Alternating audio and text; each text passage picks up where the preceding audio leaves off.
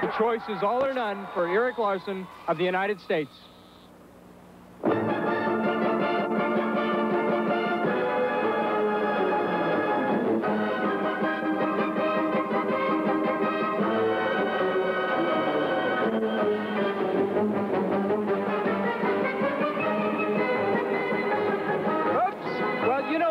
Unnerving to come that close to the wall. Let's see if it affects Erik's composure as he prepares for this very difficult combination. Triple Lutz, very beautiful. And directly into a triple toe loop, that was excellent.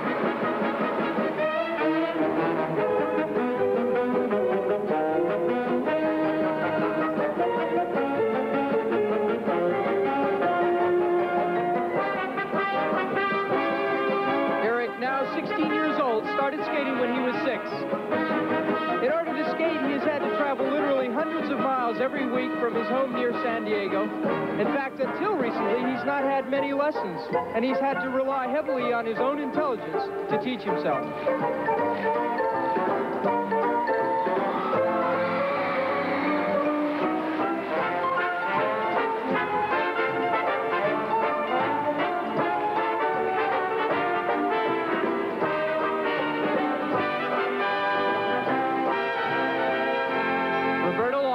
One of his coaches, watching closely, knowing that success comes only at the end of an outstanding performance.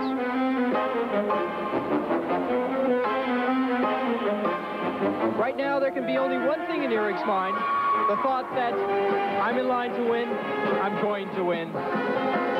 But remember, still to skate, Vladimir Petrenko of the Soviet Union, the leader going into this free program.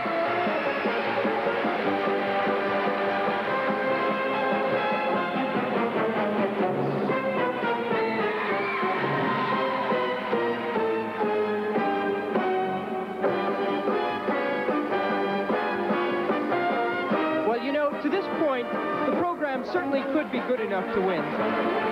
But one weakness of the program is that there is just too much wasted time on the ice. The jumps are just not tied together with interesting and meaningful choreography.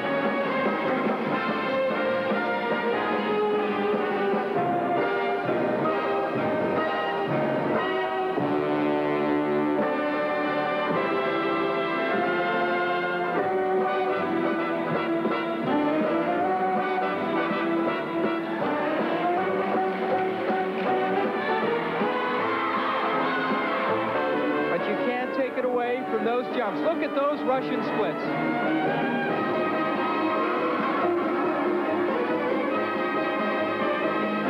And followed here by the piston rolls invented by Ronnie Robertson in the 50s.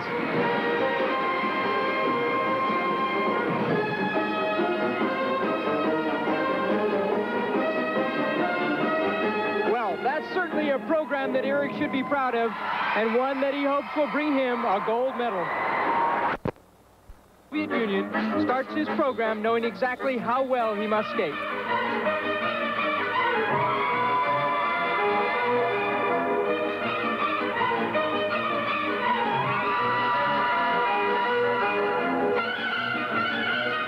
Vladimir opening up with a triple Lutz.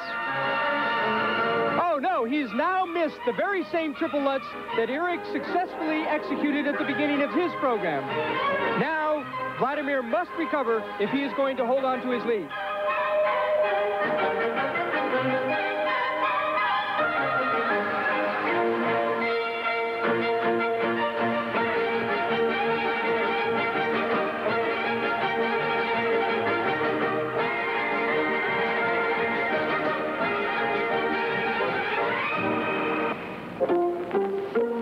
Erik and his coach know that there is now an opening, but they must wait to see the rest of the program.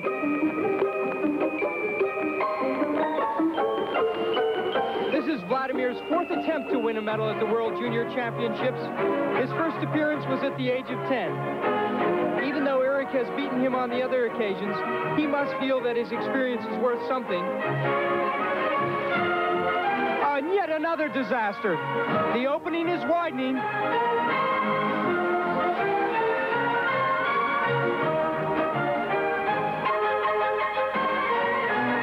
And another recovery. recovery, but a recovery that could now be too late.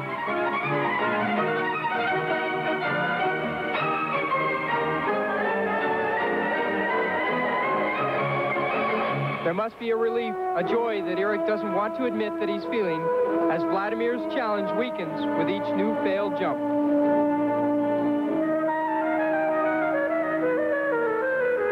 Oh, and again.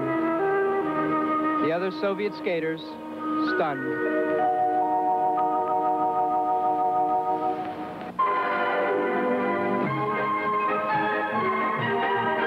And as Vladimir comes to the end of his program, it is clear in the lethargy of his movements that he knows his cause is lost.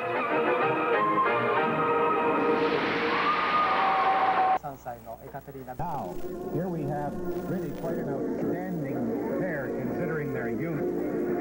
Katerina is only 13 years of age and Sergei, her partner, just 17. That was a remarkable opening lift, a triple twist. However, let us note that the variance in their size is almost ridiculous. And this is very typical of the new Soviet pairs. They have a tiny girl and a gigantic man, and for him to lift this girl is really no problem at all. Where the lifts seem utterly effortless, they are effortless because lifting someone who is perhaps 80 pounds is really not too difficult. As a matter of fact, she only weighs 68 pounds. Well, I stand corrected.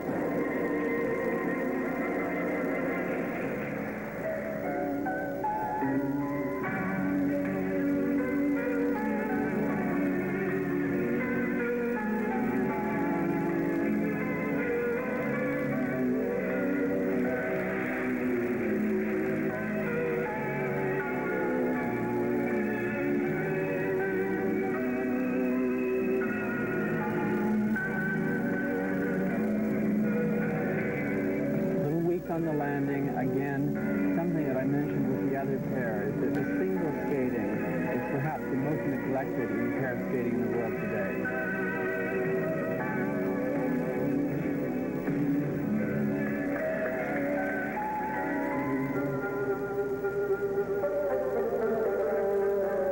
This is their second year in the World Junior. They were 5th last year. Little weak again on the landing. She came right out of sight. But certainly, one thing that for me is transparently clear, this pair is a pair to watch for the future. If they stick together, conceivably, perhaps in 1988, these very well may be the Olympic champions.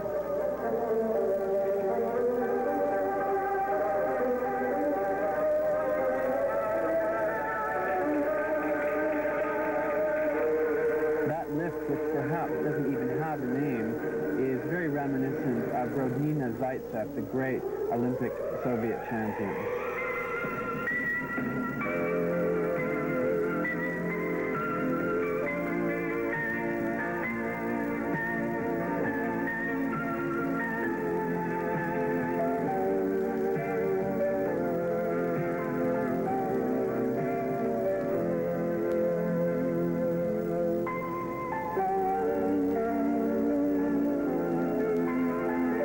Inside Dust Barrel.